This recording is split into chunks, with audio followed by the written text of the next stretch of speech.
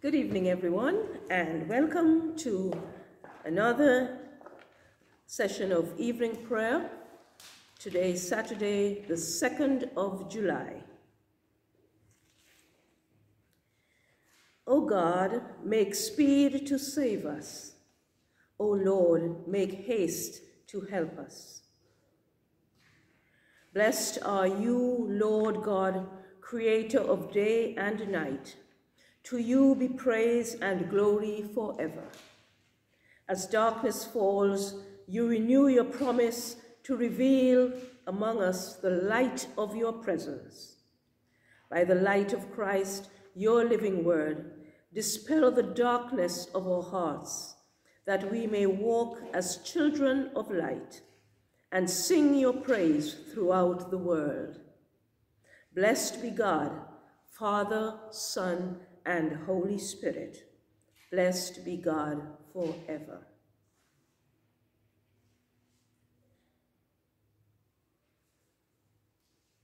Before our psalm, I'll just say a song of God's light. The Lord is my light and my salvation. Whom then shall I fear? The Lord is the strength of my life. Of whom then shall I be afraid? Though a host encamped against me, my heart shall not be afraid. And though there rise up war against me, yet will I put my trust in him. One thing have I asked of the Lord, and that alone I seek, that I may dwell in the house of the Lord all the days of my life, to behold the fair beauty of the Lord, and to seek his will in his temple. For in the day of trouble he shall hide me in his shelter. In the secret place of his dwelling shall he hide me, and set me high upon a rock. Therefore will I offer in his dwelling an oblation. With great gladness I will sing and make music to the Lord.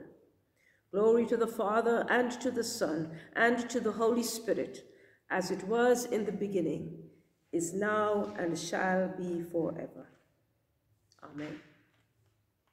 That this evening may be holy, good, and peaceful, let us pray with one heart and mind. As our evening prayer rises before you, O God, so may your mercy come down upon us to cleanse our hearts and set us free to sing your praise now and forever. Amen. The appointed psalm is Psalm 65. Be joyful in God, all the earth. Praise is due to you, O God, in Zion. To you that answered prayer shall vows be made.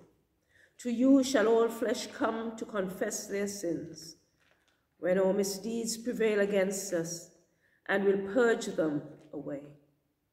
Happy are they whom you choose to draw to your courts to dwell there. We shall be satisfied with the blessings of your house, even of your holy temple. With wonders you will answer us in your righteousness, O God of our salvation. O hope of all the ends of the earth, and of the farthest seas, in your strength you set fast the mountains, and are girded about with might. You still the raging of the seas, the roaring of their waves, and the clamor of the peoples. Those who dwell at the ends of the earth tremble at your marvels. The gates of the morning and evening sing your praise. You visit the earth and water it. You make it very plenteous. The river of God is full of water. You prepare grain for your people, for so you provide for the earth. You drench the furrows and smooth out the ridges. You soften the ground with showers and bless its increase. You crown the year with your goodness, and your paths overflow with plenty. May the pastures of the wilderness flow with goodness, and the hills be girded with joy. May the meadows be clothed with flocks of sheep, and the valleys stand so thick with corn that they shall laugh and sing.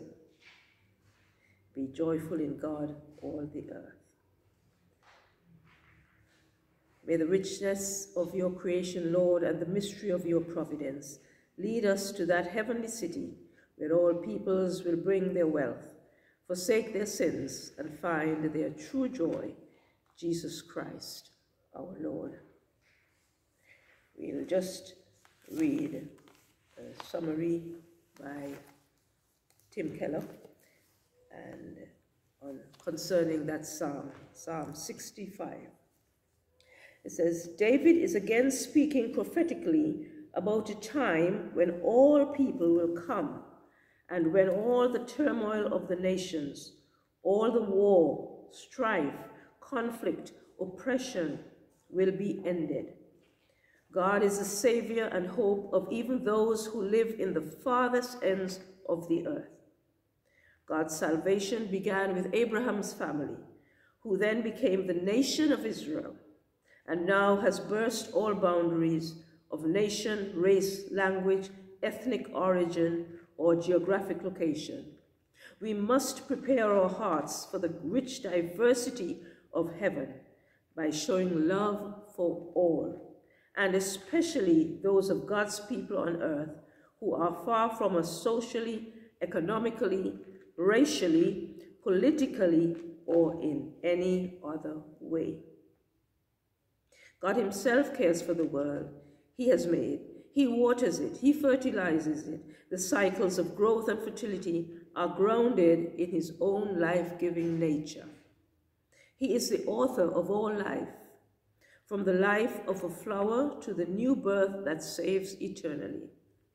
Since God's Spirit both preaches to hearts and cultivates the soil, the work of both the preacher and the farmer have divine dignity. God's people should be at the forefront of those who care for creation. In the final verses, we get a vision of a great spring when through Christ all the world shakes off not just winter cold, but sin and death. Let us pray. Lord, we become so absorbed in our own troubles. We don't see and praise you for what you are doing across the world.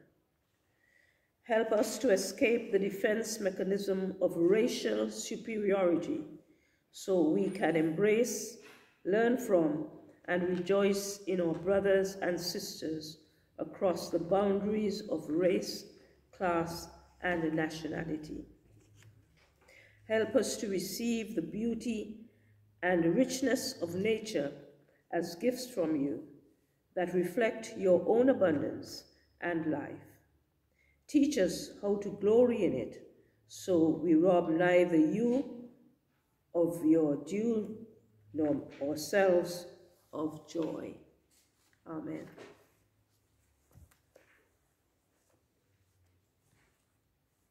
It's a lovely psalm. Now, for our first reading, we have a scripture from Ezra chapter 6, and it reads, Then King Darius made a decree, and they searched the archives where the documents were stored in Babylon. But it was in Ecbatana, the capital of the province of Media, that a scroll was found on which this was written, a record. In the first year of his reign, King Cyrus issued a decree concerning the house of God at Jerusalem. Let the house be rebuilt, the place where sacrifices are offered and burnt offerings are brought. Its height shall be 60 cubits, and its width 60 cubits, with 3 courses of hewn stones and 1 course of timber. Let the cost be paid from the royal treasury. Moreover, let the gold and silver vessels of the house of God, which Nebuchadnezzar took out of the temple in Jerusalem and brought to Babylon, be restored and brought back to the temple in Jerusalem, each to its place. You shall put them in the house of God. Now you, Tattenai, governor of the province beyond the river, Shethar-bozenai, and you, their associates, the envoys in the province beyond the river, keep away. Let the work on this house of God alone. Let the governor of the Jews and the elders of the Jews rebuild this house of God on its site. Moreover, I make a decree regarding what you shall do for these elders of the Jews, for the rebuilding of this house of God. The cost is to be paid to these people in full and without delay, from the royal revenue, the tribute of the province beyond the river. Whatever is needed, young bulls, rams, or sheep for burnt offerings to the God of heaven, wheat, salt, wine, or oil, as the priests in Jerusalem require. Let that be given to them day by day without fail, so that they may offer pleasing sacrifices to the God of heaven and pray for the life of the king and his children. Furthermore, I decree that if anyone alters this edict, a beam shall be pulled out of the house of the perpetrator, who then shall be impaled on it. The house shall be made a dunghill. May the God who has established his name there overthrow any king or people that put forth a hand to alter this, or to destroy this house of God in Jerusalem. I, Darius, make a decree. Let it be done with all diligence. Then, according to the word sent by King Darius, Tattenai, the governor of the province beyond the river, Shethar-bozenai, and their associates did with all diligence what King Darius had ordered. So the elders of the Jews built and prospered through the prophesying of the prophet Haggai and Zechariah, son of Iddo. They finished their building by command of the God of Israel and by decree of Cyrus, Darius, and King Artaxerxes of Persia. And this house was finished on the 3rd day of the month of Adar, in the 6th year of the reign of King Darius. The people of Israel, the priests and the Levites, and the rest of the returned exiles celebrated the dedication of this house of God with joy. They offered at the dedication of this house of God 100 bulls, 200 rams, 400 lambs, and as a sin offering for all Israel, 12 male goats, according to the number of the tribes of Israel. Then they set the priests in their divisions and the Levites in their courses for the service of God at Jerusalem, as it is written in the book of Moses.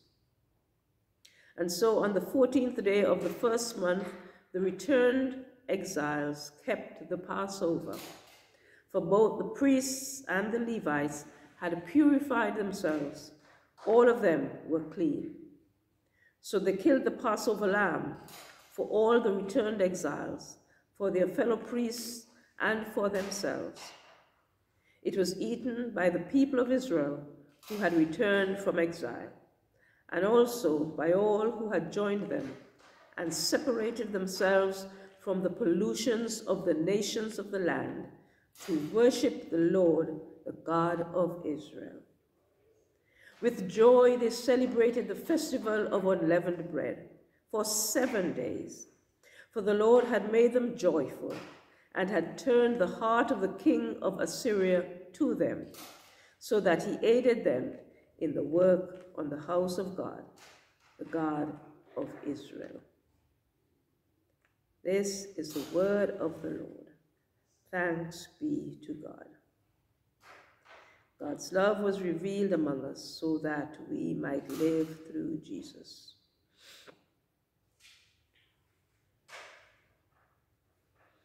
That was quite a long reading, so we'll go straight into our second reading, which is 1 John 4, verse 7 to 11, and then part B of verse 12. Glory to the Father, and to the Son, and to the Holy Spirit, as it was in the beginning, is now, and shall be forever. Amen.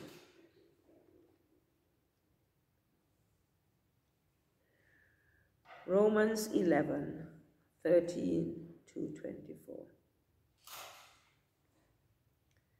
Now I am speaking to you Gentiles, inasmuch then as I am an apostle to the Gentiles.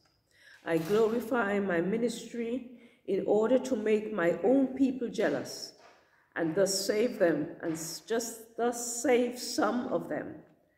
For if their rejection is the reconciliation of the world, what will their acceptance be but life from the dead? If the part of the dough offered as first fruits is holy, then the whole batch is holy. And if the root is holy, then the branches also are holy. But if some of the branches were broken off, and you, a wild olive shoot, were grafted in their place, to share the rich root of the olive tree, do not vaunt yourselves over the branches. If you do vaunt yourselves, remember that it is not you that support the root, but the root that supports you. You must say, branches were broken off so that I might be grafted in. That is true. They were broken off because of their unbelief, but you stand only through faith. So do not become proud, but stand in awe, for if God did not spare the natural branches, perhaps he will not spare you. Note then the kindness and the severity of God. Severity towards those who have fallen, but God's kindness towards you, provided you continue in his kindness towards you. Otherwise, you also will be cut off, and even those of Israel, if they do not persist in unbelief, will be grafted in. For God has the power to graft them in again. For if you have been cut from what is by nature a wild olive tree, and grafted, contrary to nature, into a cultivated olive tree, how much more will these natural branches be grafted back into their own olive tree? This is the word of the Lord. That, of course, is a warning to both the natural Israelites and the spiritual Israelites, so the Gentiles who were grafted in because of Jesus' sacrifice. So we, as Gentiles and Jews, need to be mindful of that warning, the severity of the decree. Let us join together in the Magnificat, the Song of Mary. You have looked with favor on your lowly servant. From this day all generations will call her blessed. It reads, my soul proclaims the greatness of the Lord, and my spirit rejoices in God my Savior. He has looked with favor on his lowly servant. From this day all generations will call me blessed. The Almighty has done great things for me, and holy is his name. He has mercy on those who fear him, from generation to generation. He has shown strength with his arm, and has scattered the proud in their conceit, casting down the mighty from their thrones and lifting up the lowly. He has filled the hungry with good things and sent the rich away empty. He has come to the aid of his servant Israel, to remember his promise of mercy, the promise made to our ancestors, to Abraham and his children forever. Glory be to the Father, and to the Son, and to the Holy Spirit, as it was in the beginning, is now, and shall be forever. Amen. We now have our prayers for members of our congregation on our prayer list. And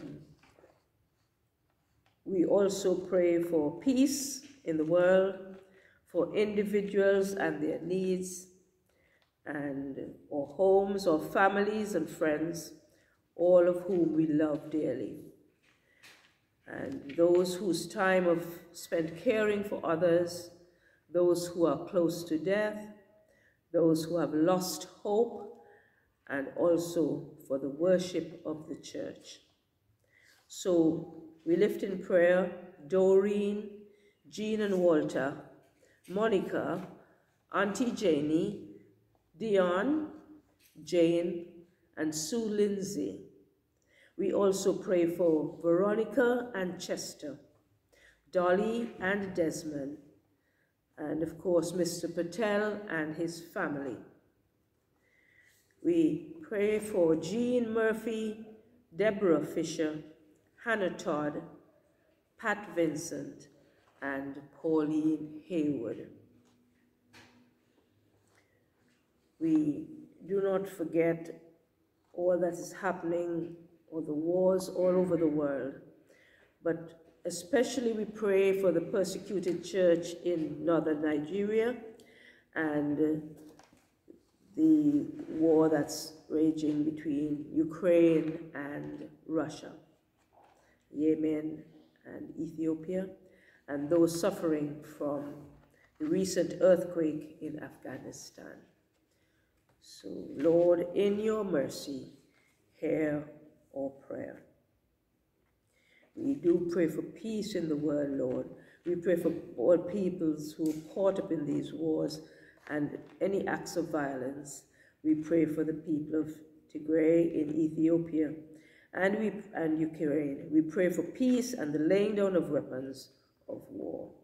May your kingdom of peace reign with us.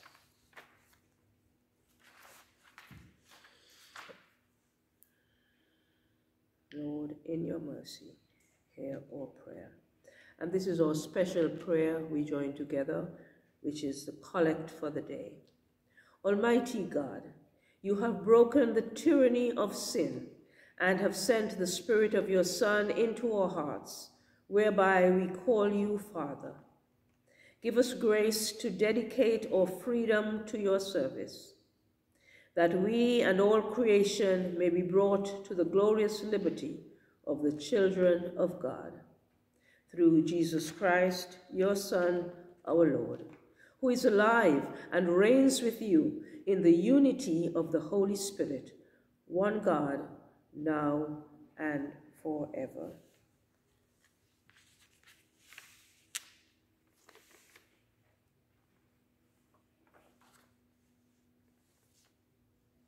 Into your hands, O Lord, commend our spirit. You have redeemed us, O God of truth. Keep us as the apple of your eye, and hide us under the shadow of your wings. Be present, O merciful God, and protect us through the hours of this night, so that we who are wearied by the changes and chances of this life may rest in your eternal changelessness, through Jesus Christ our Lord. Amen.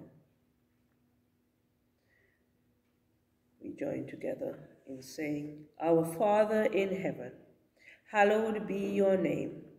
Your kingdom come, your will be done, on earth as in heaven. Give us today our daily bread. Forgive us our sins, as we forgive those who sin against us. Lead us not into temptation, but deliver us from evil.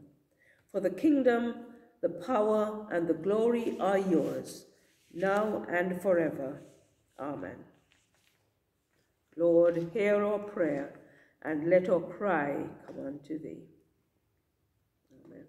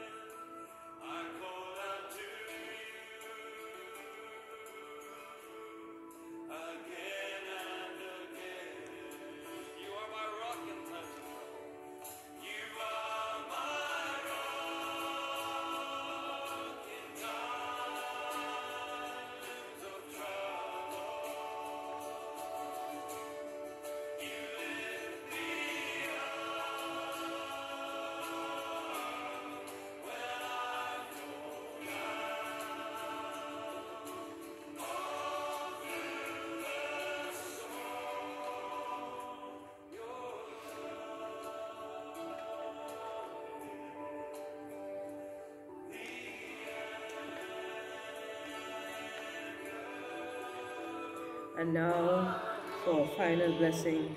In the name of the Father, and of the Son, and of the Holy Spirit. Amen. May the Lord bless you and watch over you. May the Lord make his face to shine upon you and be gracious to you. May the Lord lift up his countenance upon you and bring you his peace and his comfort today and always. Amen.